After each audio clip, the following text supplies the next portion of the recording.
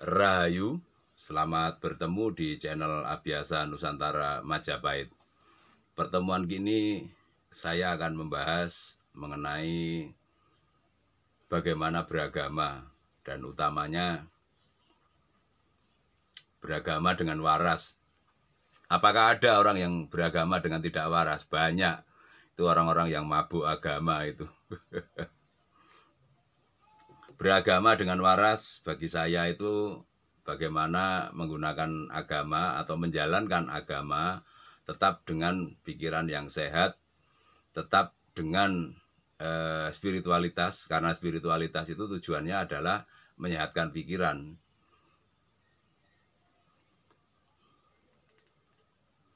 Walaupun banyak yang akhirnya agak keliru ketika ada orang yang kegiatannya meningkatkan spiritualitas tadi ditambahi dengan kegiatan metafisik. Nah, metafisik ini juga kadang memabukkan. Metafisik ini yang saya anggap sejajar dengan agama. Karena di dalam agama selalu saja untuk jualan itu, agama itu selalu dibumbui dengan kisah-kisah metafisik. Orang bisa membelah laut, orang dibakar tidak mati, yang lain-lainnya itu metafisik itu di situ, itu selalu selaras dengan agama. Kalau spiritual tidak pernah membahas tentang hal-hal yang terkait dengan metafisik. Spiritual menganggap bahwa metafisik itu adalah dampak ketika orang melakukan kegiatan spiritual. Memang ada, tetapi itu sangat bersifat pribadi. Ketika orang melakukan kegiatan spiritual, dia semedi sampai kemudian dia mencapai suwung. Di dalam suwungnya itulah orang mendapatkan kegiatan-kegiatan yang terkait dengan metafisik. Jadi kegiatan-kegiatan berupa dawuh, sabda, atau SASMITA atau pawisik itu dapatnya ketika dia melakukan kegiatan semedi dan mendapatkan suwung. Itu setiap orang disarankan untuk sendiri.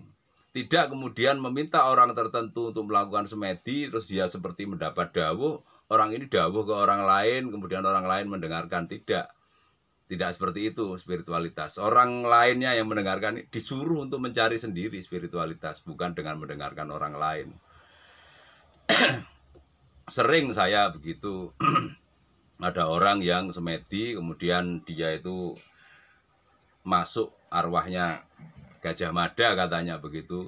Tapi terus dia ngomong, saya adalah Gajah Mada, kamu harus nurut perintah saya. Sejak kapan Gajah Mada belajar bahasa Indonesia itu?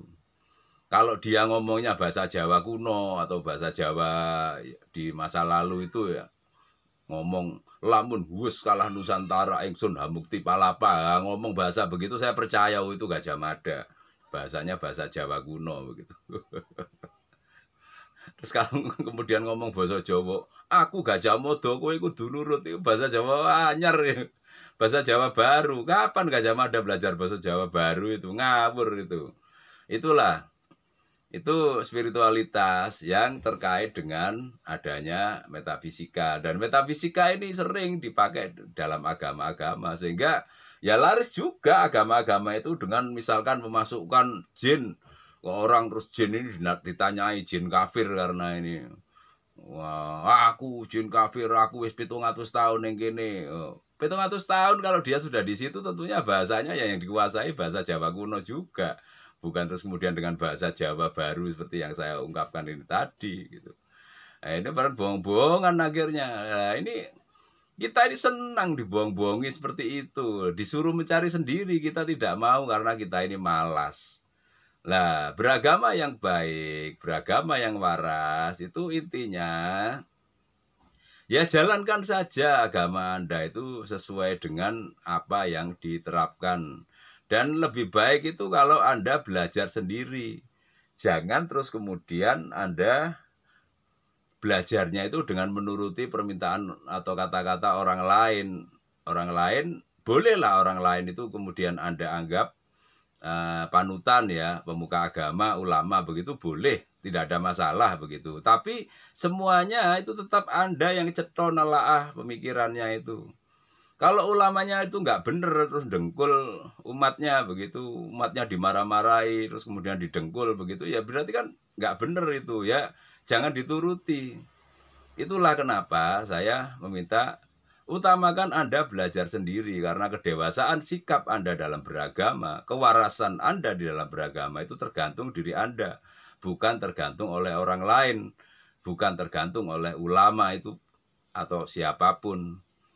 Tidak perlu membanggakan ulama, tidak perlu. Karena ulama itu tidak semuanya juga baik. Ada ulama yang tidak baik. Ada ulama yang di Arab sana itu karena terus kemudian dia chatting mesum gitu, masih dibangga-banggakan. Di sini nggak waras otaknya ini. Beragamanya nggak bener begitu. Sampai dia lari dari negara ini karena dia chatting mesum, ketahuan begitu. Ya, daripada bobroknya ketahuan, lebih baik dia lari melarikan diri dari masalah. Nah begitu kok ditiru gitu loh, ini kan ngawur gitu.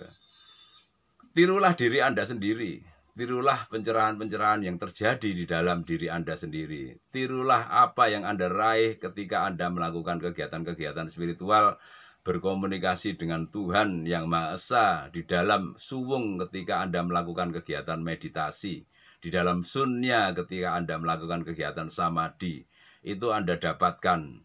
Di situ akan ceto, akan dunung Anda beragama itu seperti apa.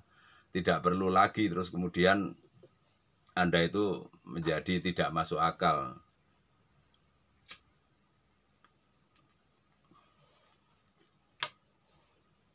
Sampai pada hal-hal yang tidak masuk akal tadi justru bukan hanya hal yang tipis untuk ditelaah kemasuk akalannya.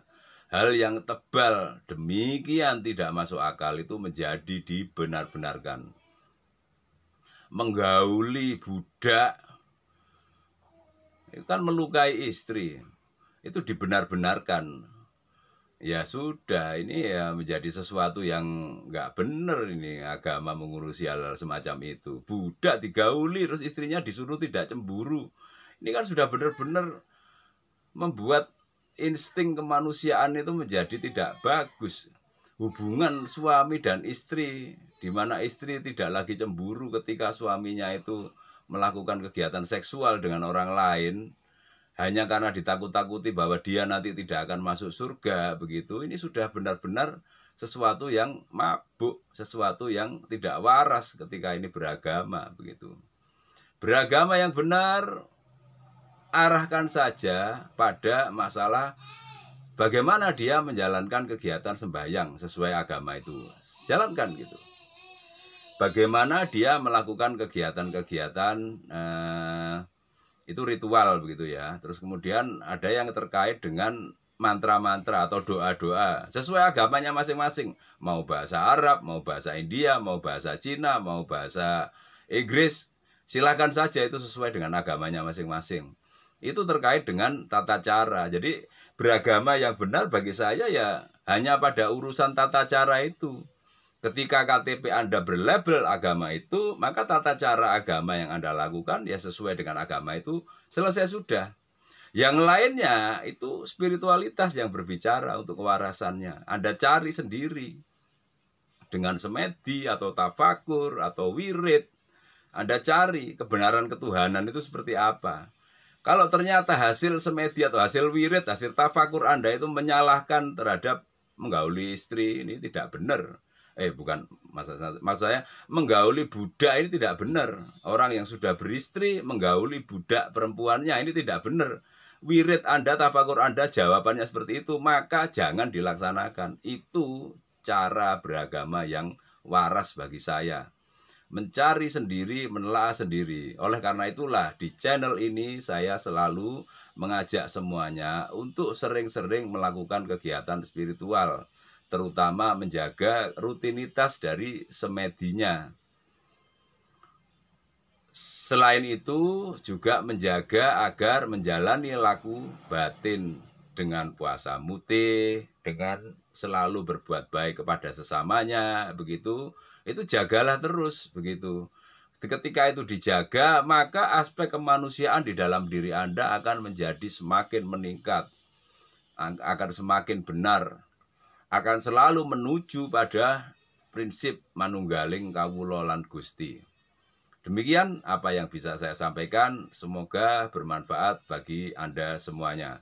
Semoga tetap bersemangat melestarikan adat, tradisi, sejarah, budaya, dan spiritualitas Nusantara. Semoga damai selalu, rahayu mulyaning jagat.